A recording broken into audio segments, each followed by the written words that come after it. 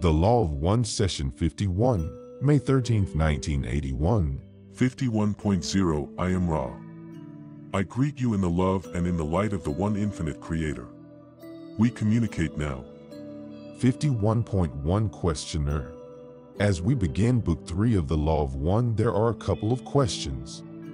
One of fairly non-trenchant importance, and one which I consider to be a bit trenchant that I feel obligated to ask because of communication with others.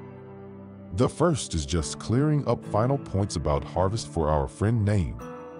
And I was wondering if there is a supervision over the harvest, and if so, why this supervision is necessary, and how it works since an entity's harvest ability is the violet ray. Is it necessary for entities to supervise the harvest, or is it automatic? Could you answer this, please? I am Ra. In time of harvest there are always harvesters. The fruit is formed as it will be, but there is some supervision necessary to ensure that this bounty is placed as it should be without the bruise or the blemish. There are those of 3 levels watching over harvest. The first level is planetary and that which may be called angelic. This type of guardian includes the mind-body-spirit complex totality or higher self of an entity and those inner plane entities which have been attracted to this entity through its inner seeking. The second class of those who ward this process are those of the Confederation who have the honor, duty of standing in the small places at the edge of the steps of light, love, so that those entities being harvested will not, no matter how confused or unable to make contact with their higher self, stumble and fall away for any reason other than the strength of the light. These Confederation entities catch those who stumble and set them aright so that they may continue into the light. The third group watching over this process is that group you call the Guardians. This group is from the octave above our own and serves in this manner as light bringers. These guardians provide the precise emissions of light, love in exquisitely fastidious disseminations of discrimination so that the precise light, love vibration of each entity may be ascertained. Thus the harvest is automatic in that those harvested will respond according to that which is unchangeable during harvest. That is the violet ray emanation. However, these helpers are around to ensure a proper harvesting so that each entity may have the fullest opportunity to express its violet ray selfhood. 51.2 Questioner. Thank you. This next question I feel to be a trenchant type of question. However, it has been asked me by one whom I have communicated with who has been intensely involved in the UFO portion of the phenomenon. If you deem it too trenchant or unimportant, we'll skip it. But I have been asked, how is it possible for the craft of, shall we say, the fourth density to get here, in that it seems that as you approach the velocity of light, mass approaches infinite. We have talked about the increase of spiritual mass, and it was just a question as to how this transition from very distant planets is made in craft, and my question would be why craft would be necessary at all. This is not an important question. I am Ra. You have asked several questions. We shall respond in turn. Firstly, we agree that this material is transient. Secondly, those for the most part coming from distant points, as you term them, do not need craft as you know them. The query itself requires understanding which you do not possess. We shall attempt to state what may be stated. Firstly, there are a few third density entities who have learned how to use craft to travel between star systems while experiencing the limitations you now understand. However, such entities have learned to use hydrogen in a way different from your understanding now. These entities still take quite long durations of time, as you measure it, to move about. However, these entities are able to use hypothermia to slow the physical and mental complex processes in order to withstand the duration of flight. Those such as are from Sirius are of this type. There are 2 other types. One is the type which, coming from 4th, 5th, or 6th density in your own galaxy, has access to a type of energy system which uses the speed of light as a slingshot and thus arrives where it wishes without any perceptible time elapsed in your view. The other type of experience is that of 4th, 5th, and 6th densities of other galaxies and some within your own galaxy which have learned the necessary disciplines of personality to view the universe as one being and, therefore, are able to proceed from locus to locus by thought alone, materializing the necessary craft, if you will, to enclose the light body of the entity. 51.3 Questioner. I assume that latter type is the type that we experience with most of our landings from the Orion group. Is this correct? I am Ra. The Orion group is mixed between the penultimate and the latter groups. 51.4 Questioner. Why is a vehicle necessary for this transition? When you as Ra went to Egypt earlier, you used bell-shaped craft, but you did this by thought. Can you tell me why you used a vehicle rather than just materializing the body? I am Ra.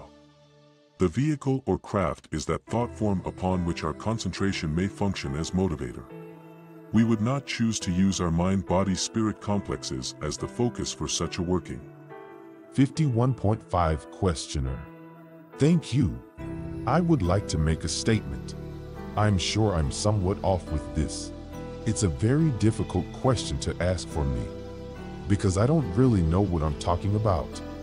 But it seems to me, and you can tell me where I'm going wrong with this statement, that we have 7 bodies, each corresponding to one of the 7 colors of the spectrum, and that energy that creates these 7 bodies is a universal type of energy that streams into our planetary environment and comes in through 7 energy centers that we have called chakras to develop and perfect these bodies.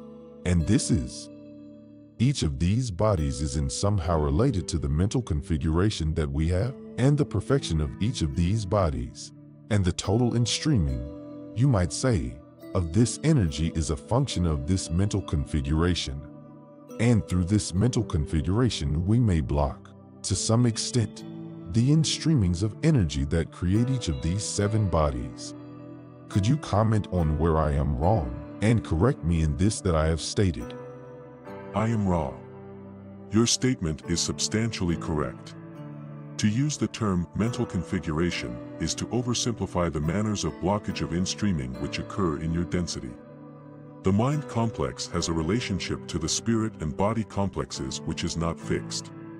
Thus blockages may occur betwixt spirit and mind, or body and mind, upon many different levels. We reiterate that each energy center has 7 subcolors, let us say, for convenience. Thus spiritual, mental blockages combined with mental, bodily blockages may affect each of the energy centers in several differing ways. Thus you may see the subtle nature of the balancing and evolutionary process. 51.6 Questioner. I am unsure as to whether this will provide an avenue of questioning or not that will be fruitful. However, I will ask this question since it seemed to me that there is possibly a connection here. On the back of the book, Secrets of the Great Pyramid, there are several reproductions of Egyptian drawings or works, some showing birds flying over horizontal entities.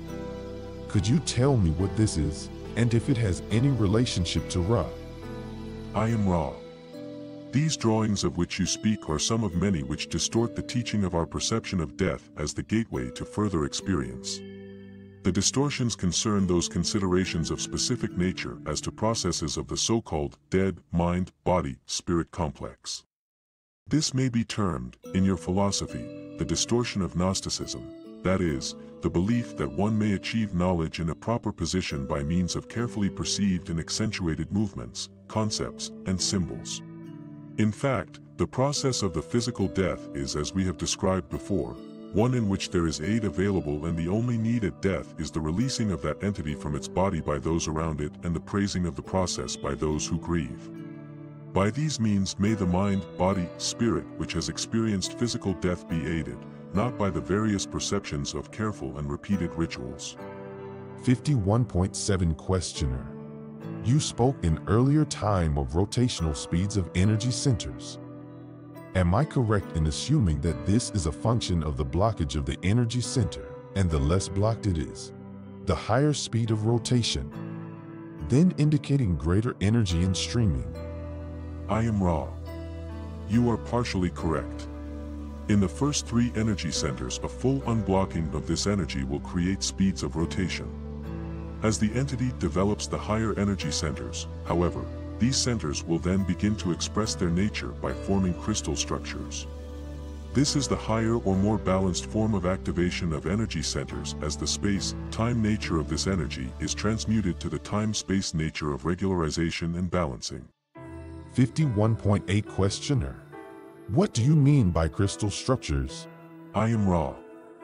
Each of the energy centers of the physical complex may be seen to have a distinctive crystalline structure in the more developed entity. Each will be somewhat different, just as in your world no two snowflakes are alike. However, each is regular. The red energy center often is in the shape of the spoked wheel. The orange energy center in the flower shape containing 3 petals. The yellow center again in a rounded shape, many-faceted, as a star. The green energy center, sometimes called the lotus shape, the number of points of crystalline structure dependent upon the strength of this center. The blue energy center, capable of having perhaps 100 facets and capable of great flashing brilliance. The indigo center, a more quiet center which has the basic triangular or 3-petaled shape in many, although some adepts who have balanced the lower energies may create more faceted forms. The violet energy center is the least variable and is sometimes described in your philosophy as 1,000-petaled, as it is the sum of the mind-body-spirit complex distortion totality. 51.9 Questioner. Right now I feel a feeling at the indigo center. If this center were totally activated and not blocked at all, would I then feel nothing there? I am Ra. This query, if answered, would infringe upon the law of confusion. 51.10 Questioner. Immediately after the death of the physical body, you have stated that I believe I'm correct in saying that primary activated body is the indigo, and you stated that it is the form maker. Why is this so? Can you answer that? I am Ra. This will be the last full query of this session of working. The indigo body may be seen to be an analog for intelligent energy. It is, in microcosm, the logos. The intelligent energy of the mind-body-spirit complex totality draws its existence from intelligent infinity, or the Creator. This Creator is to be understood, both in macrocosm and microcosm, to have, as we have said, 2 natures, the unpotentiated infinity which is intelligent, this is all that there is. Free will has potentiated both the Creator of us all and ourselves as co-creators with intelligent infinity which has will. This will may be drawn upon by the indigo, or form-making, body, and its wisdom used to then choose the appropriate locus and type of experience which this co-creator or sub-logos you call so carelessly a person will take. I am Ra. This is the time for any brief queries. 51.11 Questioner. Is there anything that we can do to make the instrument more comfortable or improve the contact? I am Ra. All is well. You are conscientious. I leave you now, my brothers, in the love and in the light of the one infinite Creator. Go forth, then, rejoicing in the power and the peace of the one infinite Creator. Adonai.